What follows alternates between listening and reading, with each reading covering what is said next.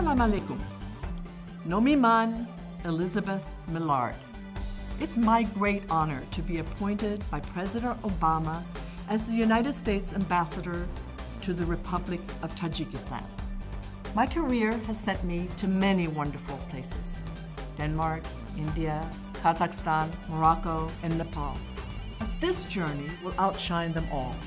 Yours is a country with breathtaking mountain landscapes, vibrant cultures, and friendly people. I got a brief glimpse of Dushanbe when I recently accompanied Secretary Kerry on his historic trip to Central Asia. And I told my family and friends about the beautiful roses that bloom even in winter in Tajikistan. So I can't wait to see Old Panjakent, Hissar Fortress, the Sughd region, the Pamir Mountains, and the Rasht Valley. And my mouth waters at the thought of trying some osh and naan. And as a mother and grandmother, I'm especially committed to creating new opportunities for Tajikistan's women and youth so that all have the chance to reach their full potential.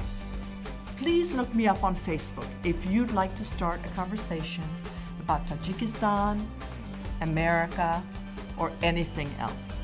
Hamkori'i Tajikistanu Amriki ba Poteri Oyandai Durakshan Tashakur